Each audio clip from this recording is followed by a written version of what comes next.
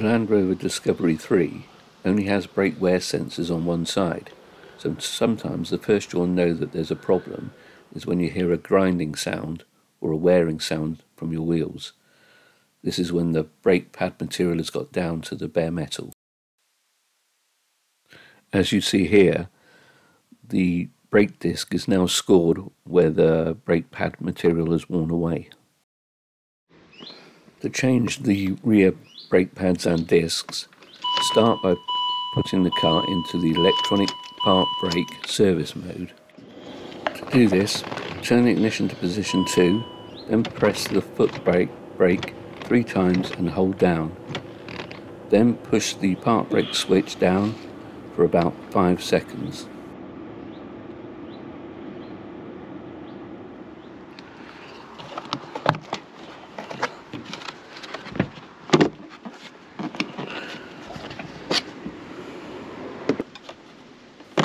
Next, remove the electronic park brake fuse.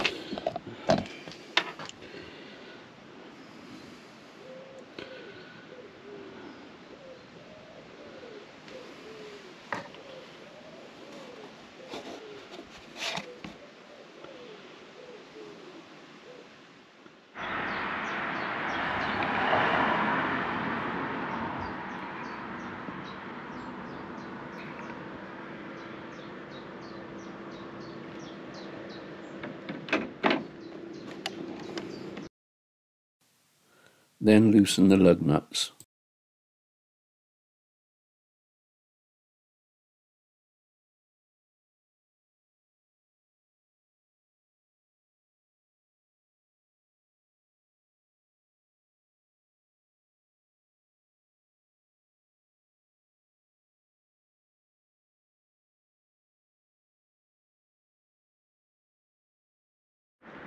Chock all wheels that will remain on the ground.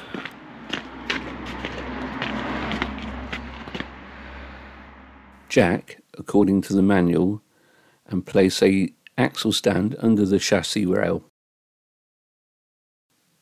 Then remove the lug nuts and the wheel.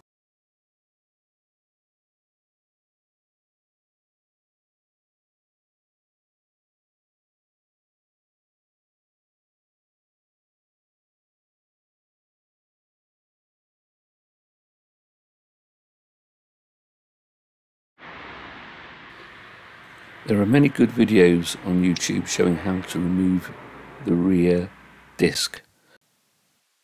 However, nobody else seems to have the same difficulty that I do with this disc retaining screw. They are probably all just better mechanics than I am, but I always struggle to get this undone. An impact driver is the favoured option for this, but it never seems to work for me. Perhaps next time I'll try an air impact driver on it.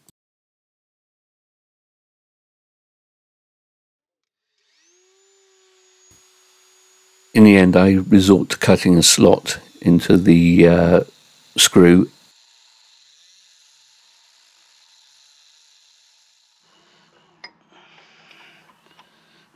And typically I have to chase it round with a chisel.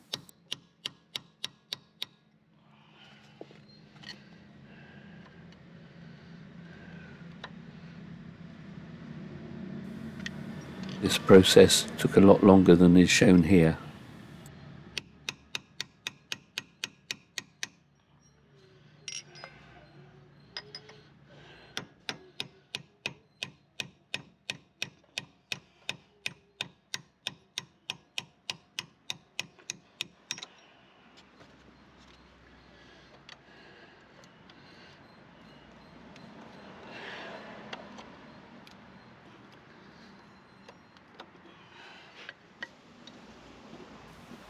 I then remove the upper and lower slider pin bolts with a 13mm socket.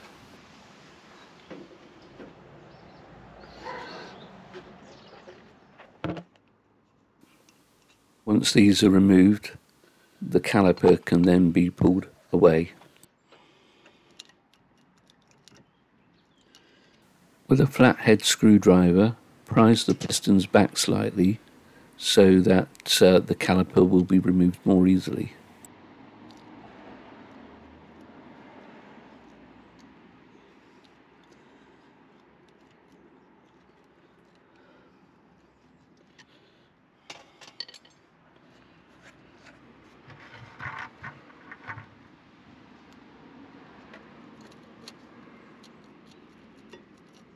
Either tie the caliper up somewhere or rest it on something, as I've done.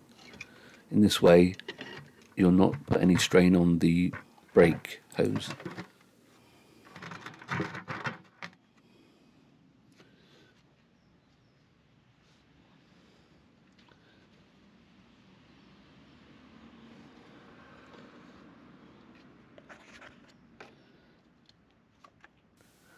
This slider pin is very dry, which could be the reason for the uneven wear if the caliper wasn't moving freely.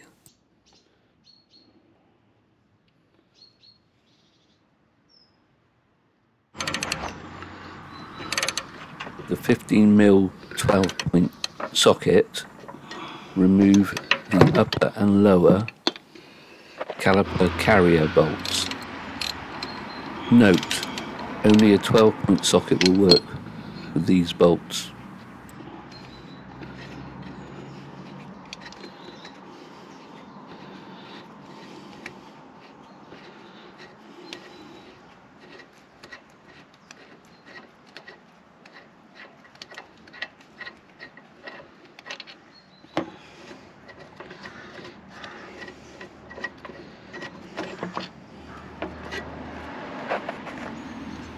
The caliper carrier can then be removed.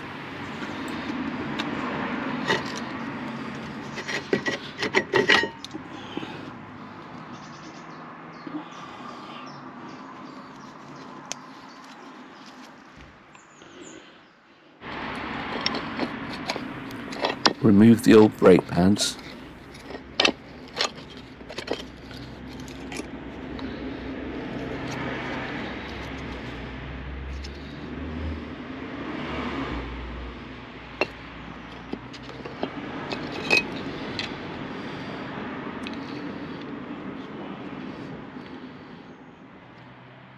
Before compressing the caliper piston, remove the lid of the reservoir, then place some cloth underneath the reservoir just in case there is some brake fluid overflow.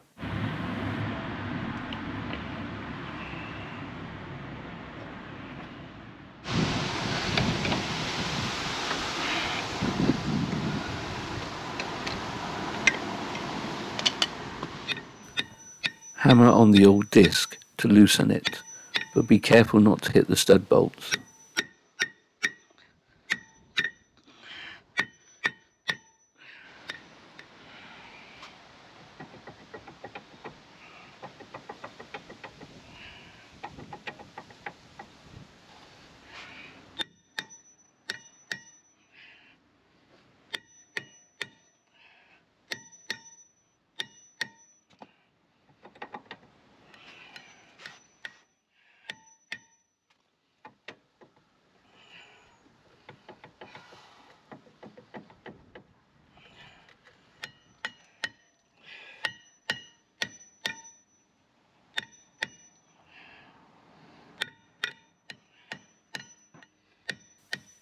This can take a very long time.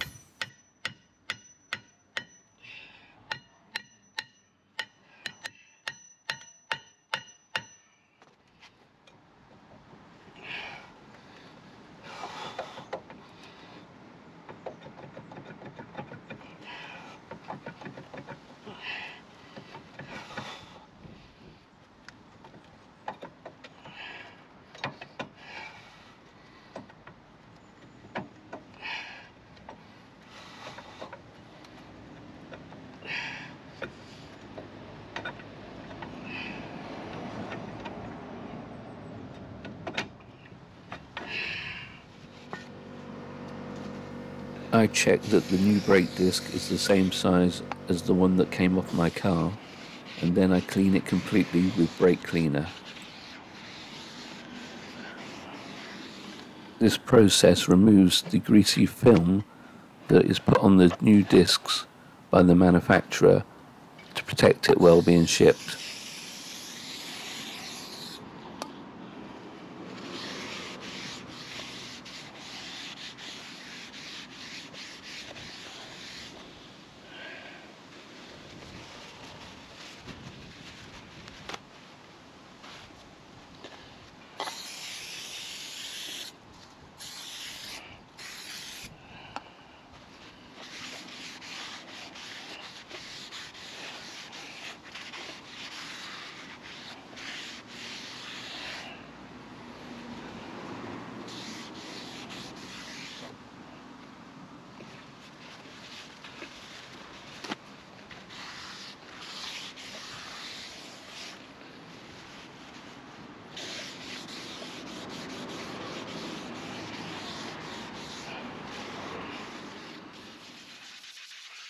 I clean up around the brake shoes using an air hose. When doing this, I always wear eye protection and a face mask so I do not inhale particles.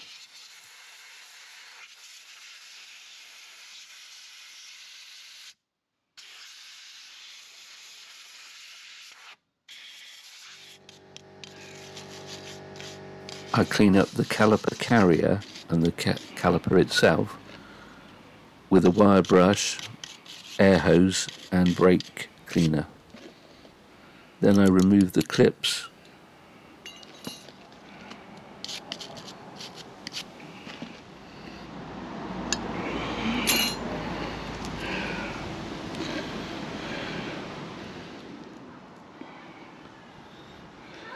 Once the clips and both slider pins are removed, I then blow air down the slider pin holes to clean them out.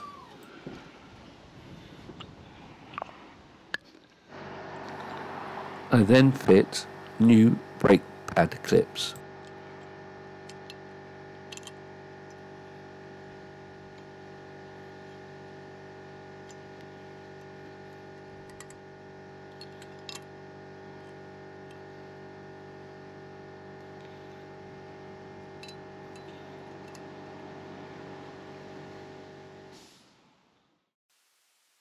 I then pack the slider pin holes with the slider pin grease supplied with the new pins that I purchased.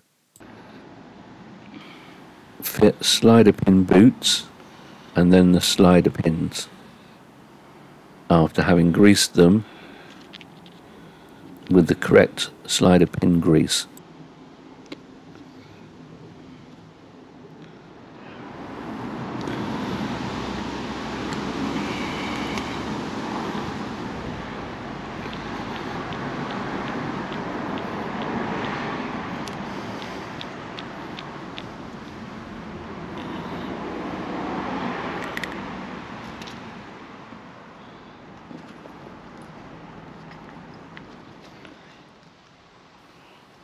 Fit new disc, making sure that the countersunk hole lines up with the hole for the retaining screw that is in the hub. Tap around the outside of the disc to make sure that it is seated properly.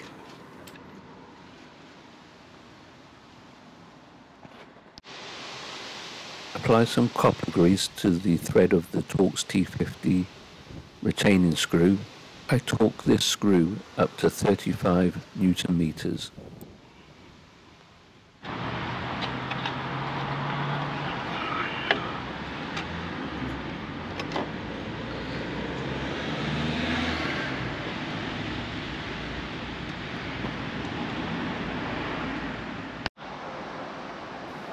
I use medium strength thread lock on the caliper carrier bolts.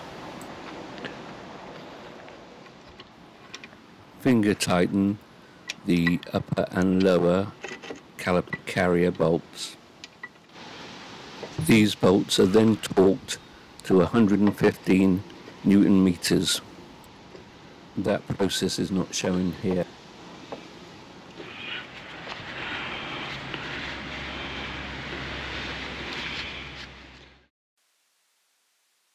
Add a smear of copper grease to the upper and lower lugs of the brake pad and also to the backing shims on the inner side and outer side. Make sure that the copper grease does not get onto the disc. Compress the brake piston as far back as possible.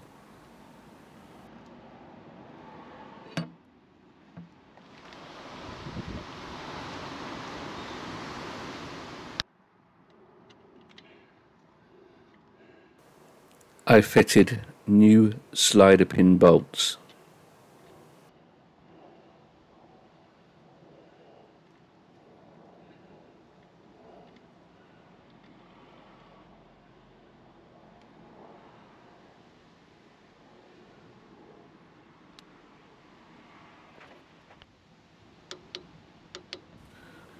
These bolts were torqued to 35 Newton meters as per the Haynes manual instruction.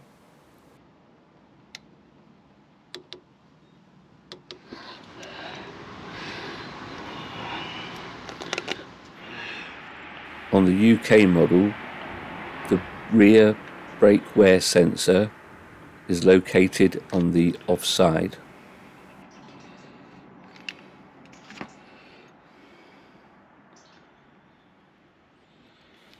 If the brake pads are not worn down on that side, the sensor might be okay to reuse.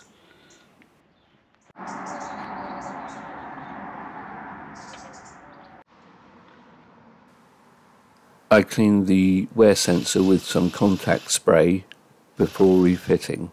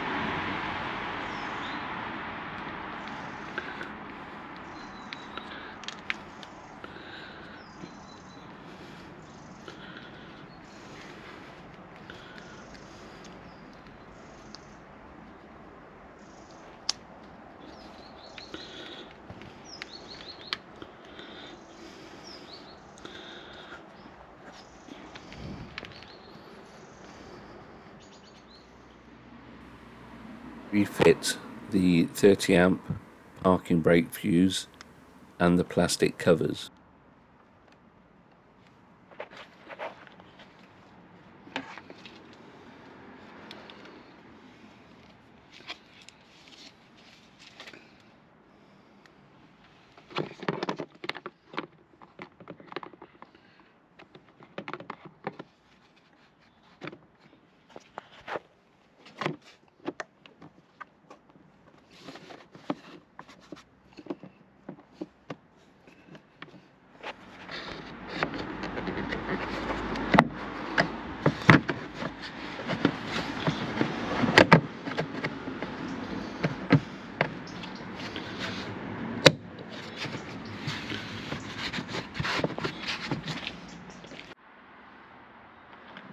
Tighten up the brake fluid reservoir cap and then refit the cover.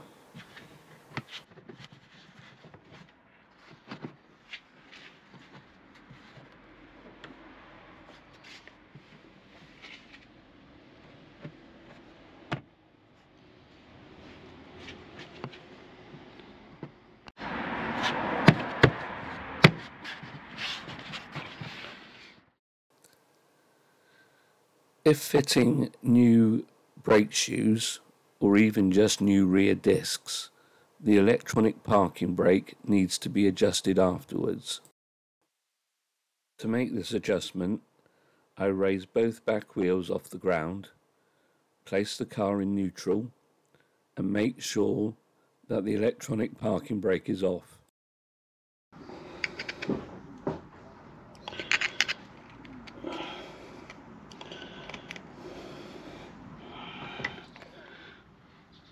There are 2 points of adjustment.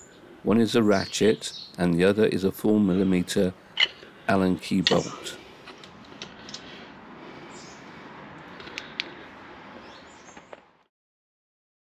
I rotate the disc until I can see the ratchet adjuster with a torch through the viewing port.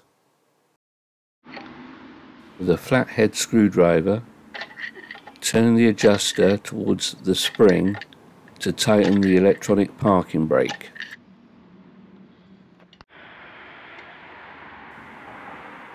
I tighten it so I cannot move the disc with the screwdriver.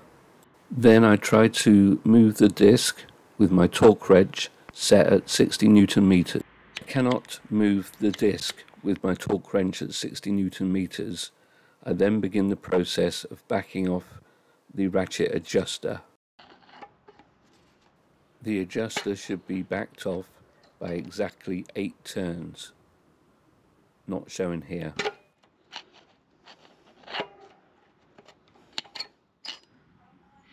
Then I move the disc so that I can view the 4mm Allen key adjuster.